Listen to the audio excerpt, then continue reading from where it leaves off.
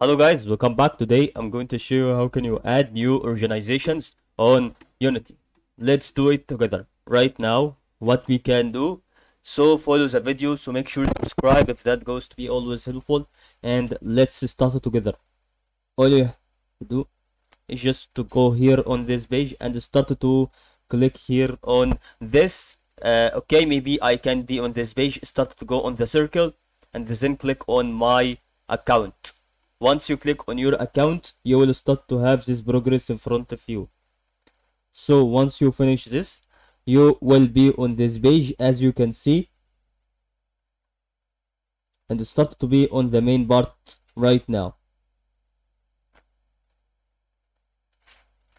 So once you be on this page, you will have that time to click on add new, and then as you can see, I can start to be here. Then organization name.